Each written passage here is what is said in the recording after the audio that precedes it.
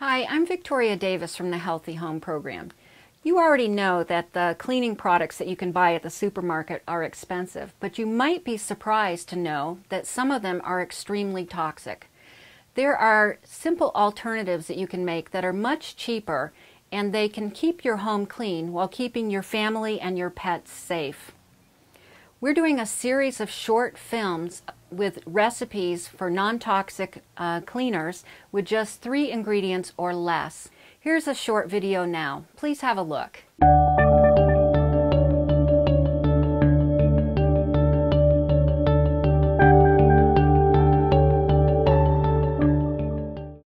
Hi, I'm Adam for the Healthy Home Program. I'm going to show you a commercial all-purpose cleaner, and then I'm going to show you how to make a non-toxic all-purpose cleaner using 3 ingredients, including water.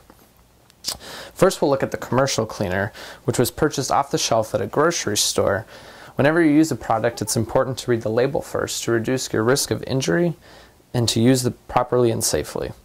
Companies producing commercial cleaners are not required to list all the ingredients on the label, so you need to pay attention to the cleaning instructions.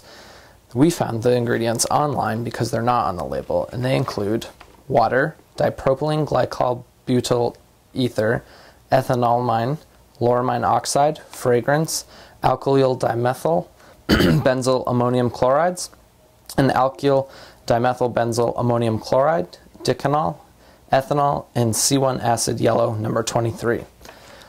The label also reads, warning, causes substantial but temporary eye injury. Do not get in eyes, on skin, or on clothing. Wash thoroughly with soap and water after handling and before eating, drinking, chewing gum, or using tobacco.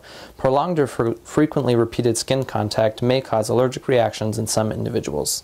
The U.S. Environmental Protection Agency recommends wearing gloves when using all-purpose cleaners, and the EPA reminds the user not to mix different cleaners. For example, mixing products containing bleach and ammonia can produce a poisonous gas. It is also recommended that you have good air circulation in the room by opening windows or running a fan. The EPA also notes that many of the all-purpose cleaners are highly poisonous if swallowed. Some contain sweet-smelling chemicals that attract your pets and can be poisonous to them. So now I'm going to show you how to make the non-toxic all-purpose cleaner. The tools you will need to clean are an empty spray bottle,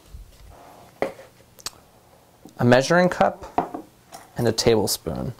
You will need 2 ingredients: the liquid soap, liquid Castile soap such as Dr. Bronner's or Vermont soap. It can be purchased in many co-ops and health food stores, and it's the most expensive ingredient we're going to use, but you only need a little bit, so it goes a long way.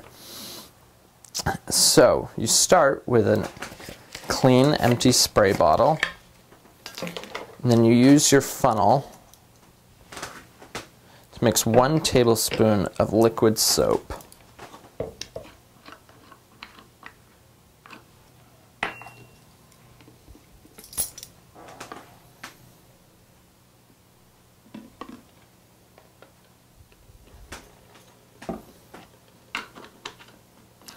You then add the 1 cup of water, and you want to do it before the vinegar so that it doesn't clump.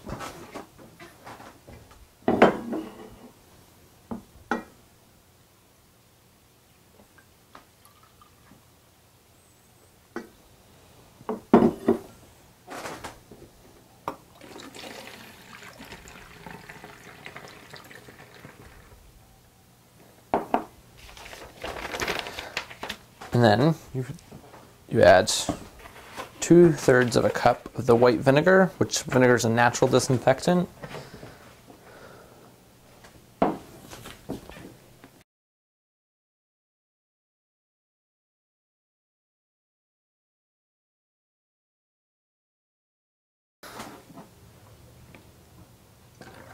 And that's all you have to add. If you prefer a scented soap, you can add an essential oil that's a scent that you like, or you can buy pre-scented Castile soaps.